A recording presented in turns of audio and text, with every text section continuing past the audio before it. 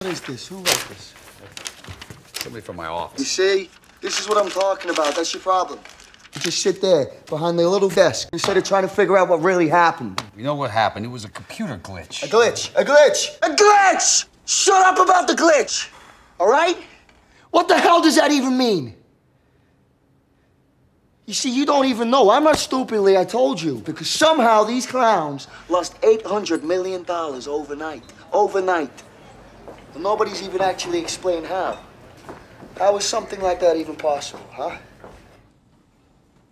It's not a rhetorical question. I want to answer. What do you want from me, man? I don't run IBIS. I'm just a guy on TV. Shut up, Lee! Shut up!